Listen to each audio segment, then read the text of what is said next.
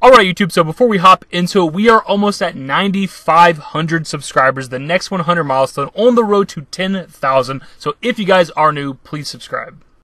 Alright YouTube, so we have another Twitter news roundup for Fallout 76, and before we even get into it, I want to say something. Within the 3 or so years I've been doing YouTube and talking about video games, I don't think I've ever got any information for a video game from a tweet, not to mention how much we've gotten for Fallout 76 from Twitter and how consistently that happens. It's pretty damn strange, and it's kind of weird, but it's almost become the norm for this game now. I'm not super against it because information for the game is still information for the game. It doesn't matter where we get it, but I would prefer that they would take all these things and group it into like an article they drop on Bethesda.net or something, instead of us looking on Pete Hines' replies on Twitter to see if there's any new information today. It's kind of frustrating at times. Anyways, let's get into it. So first up for this video, and seemingly the most important information you will get from this video, is that the guitar sword is actually not playable. If you guys didn't watch my last video, or maybe somebody else's video covering this new weapon, there is a guitar sword of all damn things. People were wondering if it's actually going to be a playable instrument in the game, because we've actually seen through some of the gameplay, characters at like a settlement or a camp, or whatever you want to call it, playing instruments. So it's not like a strange or out of the realm of possibility thing to ask. Like, it's actually a pretty feasible question. We were talking about it in my last video as well, and sadly, you cannot play it. Now we're going to take a quick break from Pete Hines' Twitter. We will be back, and we're going to look at the Fallout Twitter. And this is something that they tweeted out a few days ago. It actually came out before the guitar sword and the Sickle Man picture and everything like that. And it's actually about experience and how that's kind of dispersed amongst a group. So they tweeted out Fallout 76 DYK teams. And I'll be completely honest, I don't know what the hell DYK is. Maybe it's something simple going over my head, but I have no idea what that is. But it says, every team member who assists in killing an enemy, successfully lands a blow, shot, etc., gets experience. The team member to land the fatal blow gets slightly more XP. Anyone can loot an enemy corpse after it's been killed, regardless of who killed it. Now, to the best of my knowledge, this is the first time we've heard anything about experience when it comes to teams. We've talked about looting and stuff. We've known for a while now that anybody in a group can loot a body and everything like that, but I don't think we've ever talked about experience at all. So this is new information to the best of my knowledge. So now we know if anybody on the team, as long as you at least hit the enemy with any kind of damage, a shot, whatever, explosion, run up and punch it with your hand, whatever the case, you're going to get experience from that. But the person who actually does the killing blow to the enemy gets slightly more experience. I wonder how slight it actually is. Something I'm still not sure about when it comes to the loot, and this tweet could possibly be confirming it, is whether or not you have to participate in a fight to get the loot. Because the last, part of that tweet actually says that anyone can loot a corpse regardless of who killed it, but that could be referring to the person in the group. It's like, they might be saying anyone in the group can loot it, even if you weren't the one that actually dealt the final blow to the enemy. So I'm not entirely sure, but it could also be saying anyone. Like, literally anyone can stumble upon the dead body of an enemy and loot it. Next up, we're going to look at some information for trading amongst players, and it's information we have not had yet, and it's that you can actually set your prices for your items. So this person tweets Pete Hines and says, if we decide to take the role of trader, can we set our own prices depending on inventory rarity? And Pete replies with, you decide whatever you want to charge for anything you trade/sell.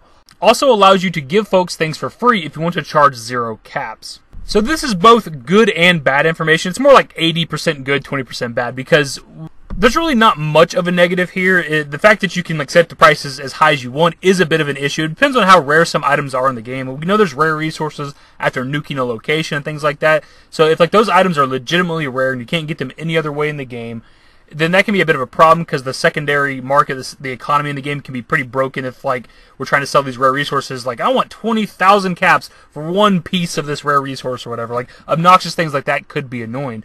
It was honestly a bit surprising because we hadn't heard this just yet, and we know that there are NPC traders in the game, so I assumed that there was going to be a set price or a value for all the items in the game, so I didn't think we'd actually be able to set our own prices with other players, but that seems to be the case. But I do like that you can, essentially give people items just by making it cost 0 caps. That's a good thing if you're trying to help out your friends and things like that, who maybe they're a decent level 10 or 15, but they have shitty equipment. You can be like, you know what, I've been looting for a while, I have some badass armor, some badass guns, here you go.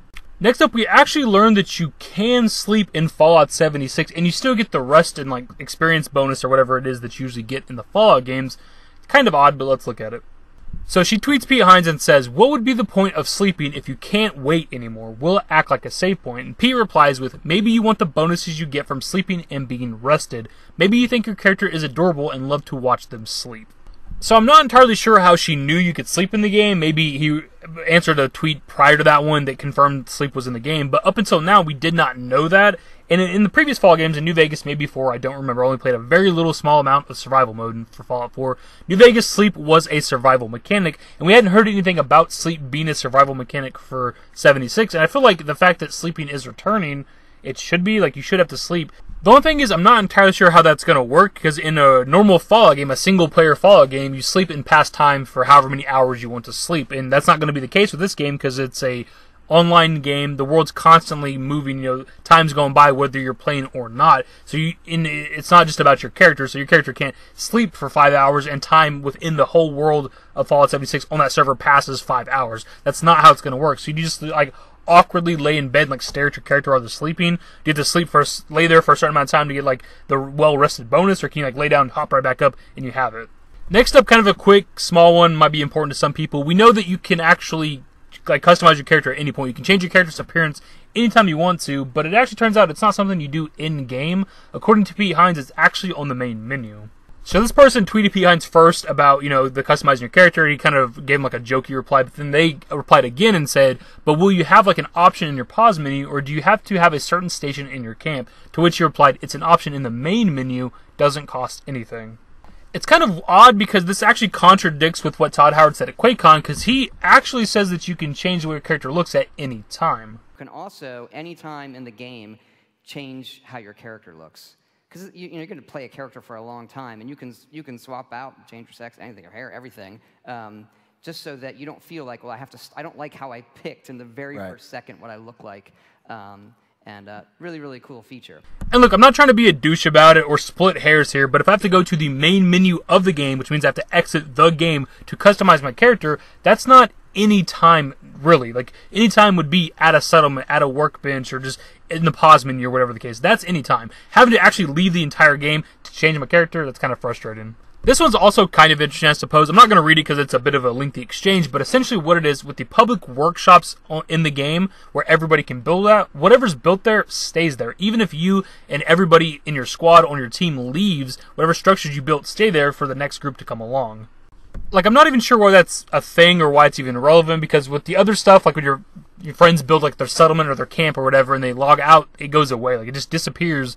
So I'm not entirely sure why the public workshop stays, but maybe it's to incentivize people, maybe trying to build a big city or something like that. Because if I build a bunch of buildings and some trade stands and things like that in say a public workshop, maybe somebody else will come along and add to it, and that server can inevitably have a really big town of some sort, essentially, that either can be used by other players, or maybe they'll just destroy it because they're douchebags.